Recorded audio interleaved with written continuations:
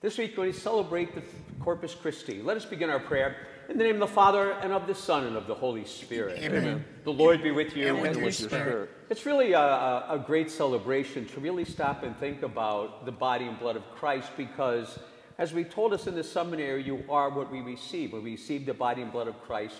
So it's truly a gift from heaven. So as we begin, let's reflect on the importance of always staying close to our God. We're sent to heal the contrite of heart. Lord, have mercy. Lord, have mercy. You came to call sinners. Christ, have mercy. Christ, have mercy. You are seated at the right hand of the Father to intercede for us. Lord, have mercy. Lord, have mercy. May Almighty God have mercy on us, forgive us for the sin we have committed, bring each one of us home to everlasting life. Amen. We glorify God as we pray. Glory to God in the highest. And on earth peace to people of good will. We praise you, We bless you, we adore you, we glorify you. We give you thanks for your great glory. Lord God, Heavenly King, O God, Almighty Father, Lord Jesus Christ, only begotten Son, Lord God, Lamb of God, Son of the Father, you take away the sin of the world, have mercy on us. You take away the sin of the world, receive our prayer. You are seated at the right hand of the Father, have mercy on us. You alone are the Holy One, you alone are the Lord, you alone are the Most High, Jesus Christ, with the Holy Spirit, in the glory of God the Father. Amen. Let us pray. O God, who in this wonderful sacrament has left us a memorial of your passion, grant us, we pray, so as to revere the mysteries of your body and blood, we may always experience in our lives the fruits of your redemption, who live and reign with you and the Holy Spirit, one God, forever and ever. Amen.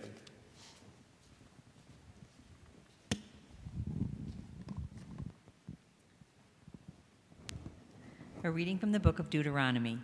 Moses said to the people, "Remember how for 40 years now the Lord your God has directed all your journeying in the desert, so as to test you by affliction and find out whether or not it was your intention to keep his commandments.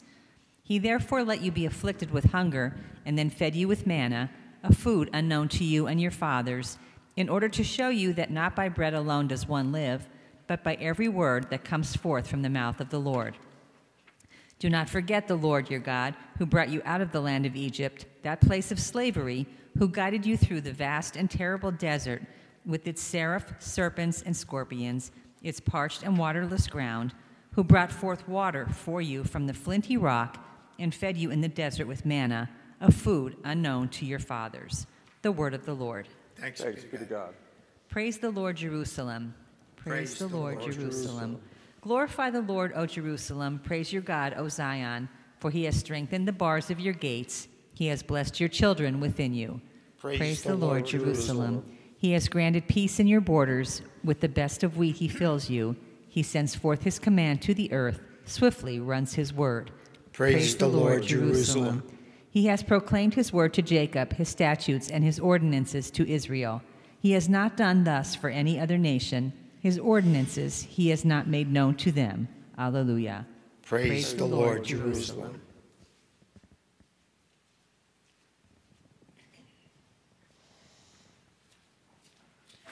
A reading from the first letter of St. Paul to the Corinthians.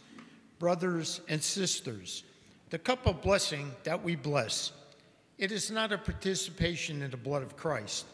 The bread that we break, it is not a participation in the body of Christ. Because the loaf of bread is one, we, though many, are one body, for we all partake of the one loaf, the word of the Lord. Thanks be to God.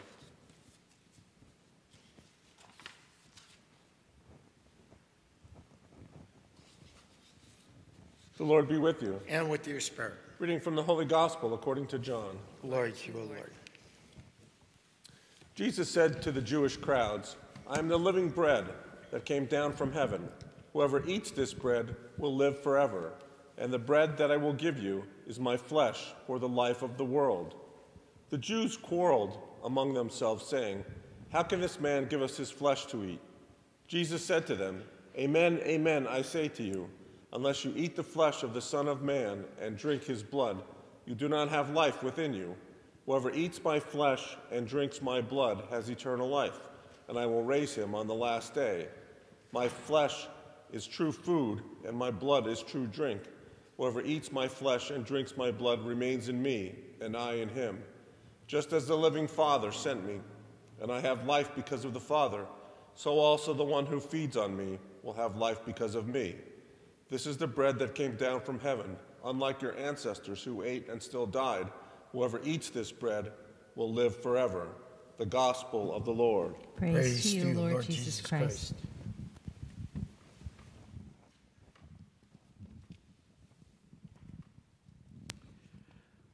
You know, it's funny how sometimes I think about, well, what am I going to tell for the joke? Well, the other day, a police officer gave me the following.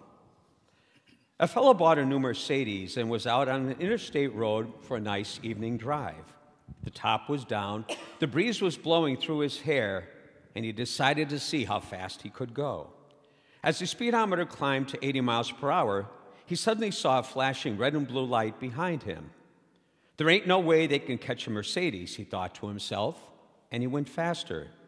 The needle hit 90, 100, 110, finally 120 with the lights still behind him. He suddenly came to his senses. What am I doing, he thought, and he pulled over. The police officer walked up to his window, took his license without a word, examined it, and then examined the car. I've had a tough shift, and this is my last stop. I really don't feel like more paperwork, so if you can give me an excuse for your driving that I haven't heard before, you can go. Last week, my wife ran off with a cop, the man said, and I was afraid you were trying to give her back. Have a nice day, said the smiling officer. Well, I'm sure he won't admit to giving me that, but nonetheless, that's it. Interesting, Feast of Corpus Christi, how important it is that we realize who we are. A while ago, I read about the redwood trees of California. It was quite a few years ago. And the article was saying how some of them are over 300 feet high. I've seen pictures, but I can't imagine what that's like. And some of them are over 2,500 years old.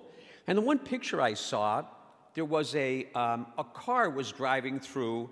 They somehow hollowed out some of the bottom of it, and a car was driving through the actual redwood tree. That's how humongous this thing was. But the article went on to say that we might think, as I assumed, there was this massive root system going hundreds of feet underground. If you ever had get a tree out and try to pull it out and then be able to get a stump grinder, you know that some of those roots go down pretty far, and they're really a pain to get out. But again, going back to, you think these massive trees, they go way, way down, but the truth is they don't. They have a very shallow root system, but all the roots are intertwined under the surface of the earth. They're locked to each other. So when the storms come, they're not alone. All the trees support and hold each other up. Think about that. They support and they hold each other up. And to me, that's really what the church is supposed to be. That's who we are supposed to be. Not being critical, not finding faults and flaws of others, but rather holding each other up when the storms of life hit us. And we know that they do. We know the storms of life come upon us. It happens through problems in families, comes through issues with, things happening with the kids a lot of times, comes through death in a family. But we're really supposed to be here for each other. So if you haven't really thought about those redwood trees, I ask you to think about that, because it truly is an example for all of us to follow. God bless. We believe in God, the Father Almighty, creator of heaven and earth, and in Jesus Christ, his only Son, our Lord, who was conceived by the Holy Spirit, born of the Virgin Mary, suffered under Pontius Pilate, was crucified, died, and was buried. He descended into hell. On the third day he rose again from the dead. He ascended into heaven and is seated at the right hand of God the Father Almighty. From there he will come to judge the living and the dead. I believe in the Holy Spirit, the Holy Catholic Church, the communion of saints, the forgiveness of sins, the resurrection of the body, and life everlasting. Amen. We offer these petitions.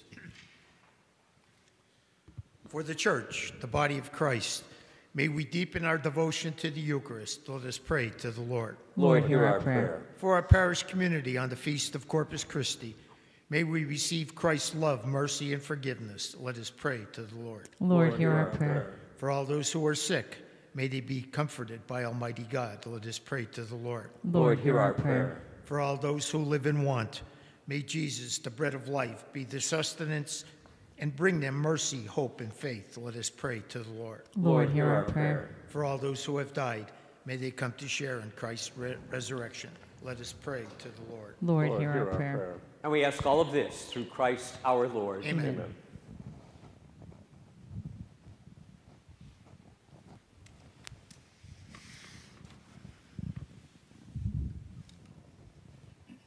Blessed are you, Lord God of all creation. Through your goodness, read this bread to give you which earth has given and human hands have made. It will become for us the bread of life. Blessed be God forever.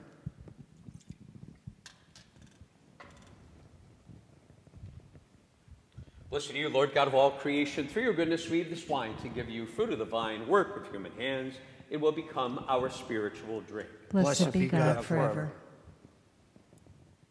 Friends, let's pray that our gifts will be acceptable to God, our loving Father. May the Lord accept the sacrifice at our hands for the praise and glory of his name, for our good and good of God's holy church. Grant your church, O Lord, the gifts of unity and peace, whose signs are to be seen in mystery, and the offering we here present through Christ our Lord. Amen. The Lord be with you. And with your spirit. Lift up your hearts. We Lift them up to the Lord. Let us give thanks to the Lord our God. It is right and just. For at the Last Supper with his apostles, establishing for all ages the saving memorial of the cross, he offered himself to you as the unblemished lamb, the acceptable gift of perfect praise.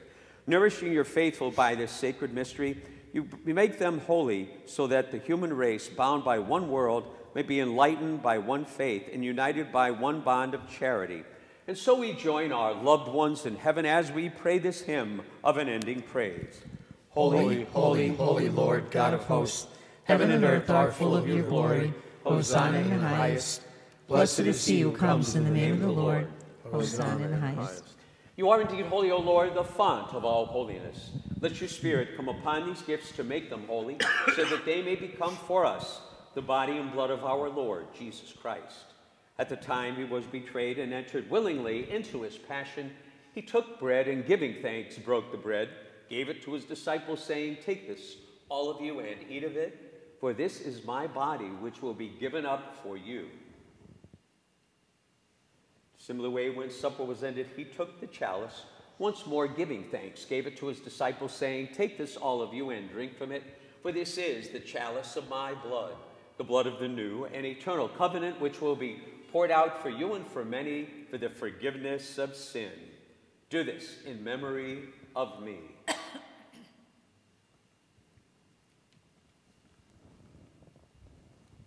The mystery of faith. We proclaim your Death, death, O O Lord, and profess your resurrection until you come again. Therefore, as we celebrate the memorial of his death and resurrection, we offer you, Lord, the bread of life and the chalice of salvation, giving thanks that you've held us worthy to be in your presence and minister to you. Humbly we pray that, partaking of the body and blood of Christ, we may be gathered into one by the Holy Spirit. Lord, remember your church spread throughout the world. Bring her to the fullness of charity, together with Francis our Pope and Joseph our Bishop. Remember Constantino Bocci, Tom and Marita Burke and daughter Beth, Joseph B. Agio, Anne and Rudy Biscontini, Frederick C. Melvin, whom you have called from this world to yourself. Grant that they who are united with your Son in a death like his may also be one with him in his resurrection. Remember also our brothers and sisters who have fallen asleep in the hope of the resurrection, for all those who have died in your mercy. Welcome them into the light of your face. Have mercy on us all, we pray, that together with the Blessed Virgin Mary, the Mother of God, Joseph her husband, the apostles, the martyrs, and all the saints who have pleased you throughout the ages, may we merit to be co-heirs to eternal life, may we praise and glorify you through your Son, Jesus Christ. Through him, with him, in him, O God Almighty Father, in the unity of the Holy Spirit, all glory and honor is yours forever and ever. Amen. We pray as Jesus taught us. Our Father, who art in heaven, hallowed be thy name. Thy kingdom come, thy will be done, on earth as it is in heaven. Give us this day our daily bread, and forgive us our trespasses, as we forgive those who trespass against us. And lead us not into temptation, but deliver us from evil. Deliver us, Lord, from every evil, and graciously grant peace in our day, that by the help of your mercy we may be free from sin and safe from all distress, as we wait with joyful hope the coming of our Savior, Jesus Christ. For the For the kingdom, kingdom, the power, and the glory are yours now and forever. Lord Jesus Christ, you said to your apostles, peace I leave you, my peace I give you. Look not on our sin, but on the faith of the church, and graciously grant her peace and unity in accordance with your will, who live and reign forever and ever. Amen. May the peace of our Lord be with each one of you. And with your spirit. Let us offer each other the sign of peace. Lamb of God, You take away the sin of the world, have mercy on us. Lamb of God, you take away the sin of the world, have mercy on us. Lamb of God, you take away the sin of the world, grant us peace. behold the Lamb of God. Behold him who takes away the sin of the world. Blessed all those called to the supper of the Lamb. Lord, I am not worthy that you should enter under my roof, but only say the word, and my soul shall be healed.